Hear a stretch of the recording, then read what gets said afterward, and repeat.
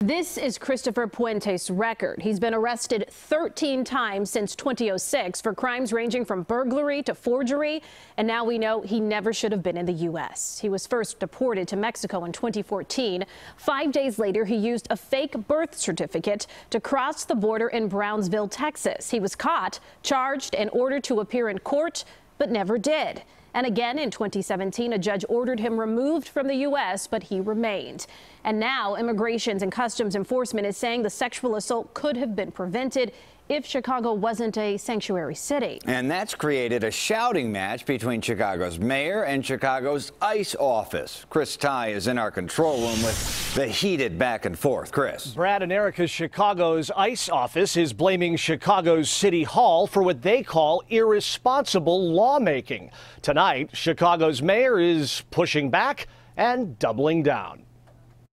We have to make sure that our police department is seen as a legitimate force in all communities, and we cannot do that if we're participating in raids with a weaponized and politicized ICE. We're not doing that in Chicago. The mayor conveyed that blunt message to the local ICE boss last week, not over the McDonald's rape case, but the arrest of Julio Torres earlier this month. Why now?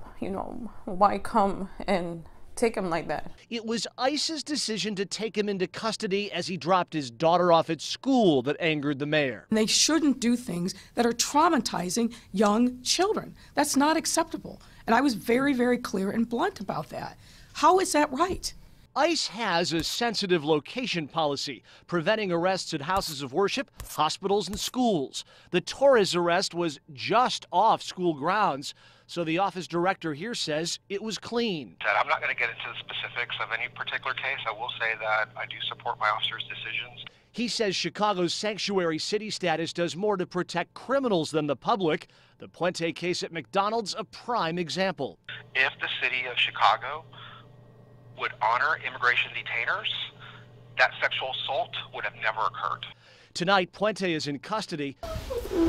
Torres facing deportation, and Chicago's mayor prepared for future fights. Chicago Police Department will not cooperate with ICE on any immigration-related business, and that's affected their ability to conduct immigration raids across the city. But that's exactly our intention.